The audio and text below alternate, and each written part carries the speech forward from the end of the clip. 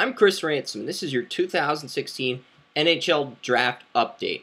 The 2015 NHL Draft has wrapped up, and it was one of the deepest and best in years. The 2016 NHL Draft has some talent at the top 10 that may match, possibly rival, but won't be as strong as last year's class. But after that, there is kind of a drop-off. But today we'll go over the top 10 players in our pool of prospects. The one guy that stands out on tape has to be USA center Austin Matthews.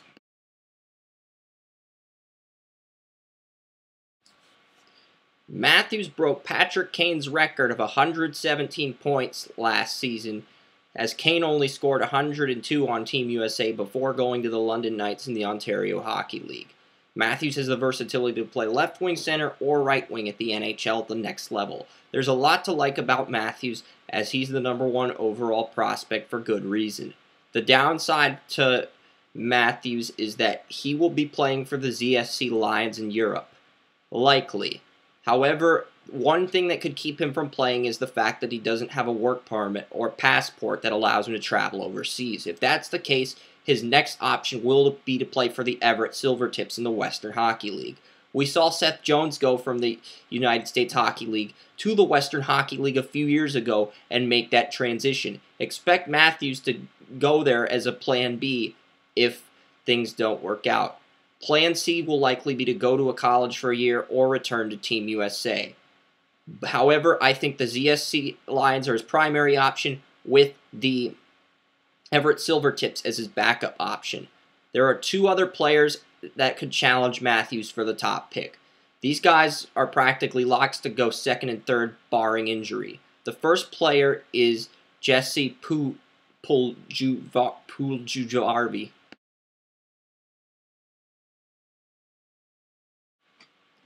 The other player is Sarnia Sting defenseman Jacob Chychrun.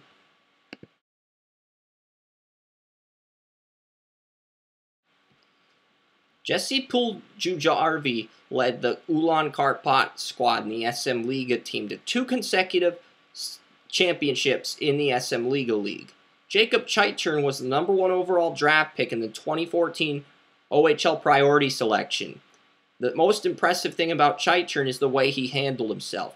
After Anthony D'Angelo, a 2014 first-round pick, got traded from Sarnia to the Sault Ste. Marie Greyhounds, Chychrun continued to embrace his leadership role as a #1 defender on this top line after being the #2 defenseman on this top line as a rookie.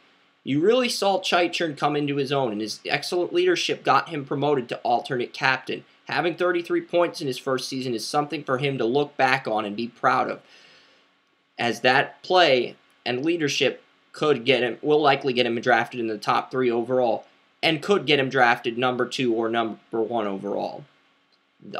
After those top 3 players, anything could happen. But I think the most interesting thing to point out is Sean Day, who is most likely to challenge Chychrun for the top spot.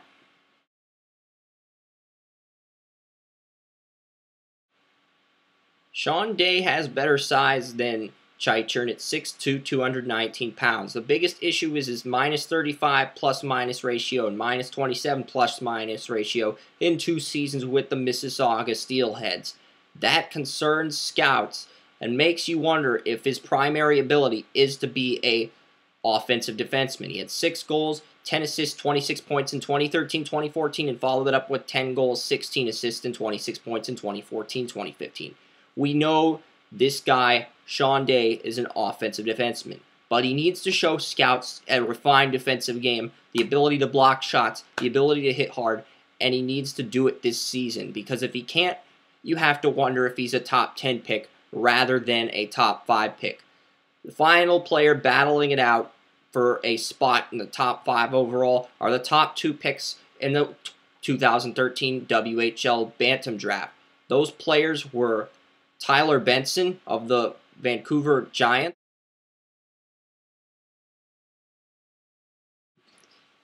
and Sam Steele, the center of the Regina Pats.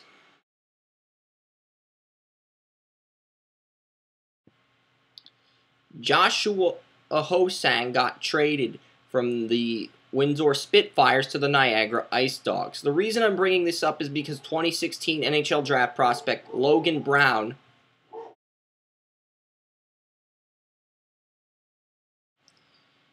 Logan Brown began the season as a line 2 center behind Joshua Ho-Sang, and once the Niagara Ice Dogs traded for Hayden McCool and they dealt Joshua Ho-Sang, that enabled Logan Brown to remain on the second line, and he should be a line 2 guy, and I think he'll stay in Windsor until McCool goes to the AHL or until he gets called up to the first line, despite his immense talent. Still, he should go in that first round, and Kiefer Bellows out of the Sioux Falls Stampede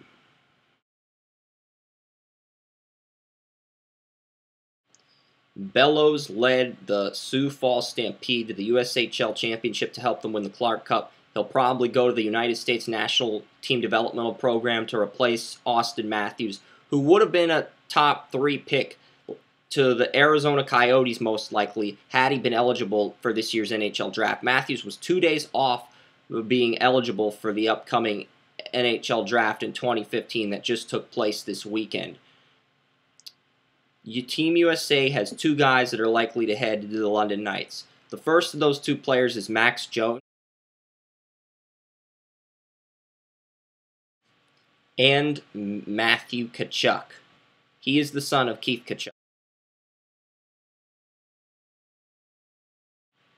Both Max Jones and Matthew Tkachuk, the son of Keith Tkachuk, are likely headed to the London Knights. If either one returns to USA, they'll have a chance to do something as a line 1 guy, but I'm guessing both players will split minutes, and it's been reported that if Mitch Marner returned to the London Knights after being selected 4th overall by the Toronto Maple Leafs, he would be the team captain next season. So having Marner, Jones, and Tkachuk all on the London Knights next season would make this team very deadly, despite the loss of Max Domi, who the Coyotes took 13th overall back in 2013. Will these top 10 prospects remain the top 10 players leading up to next year's NHL Draft? Stay tuned. Chris Ransom, Draft Utopia.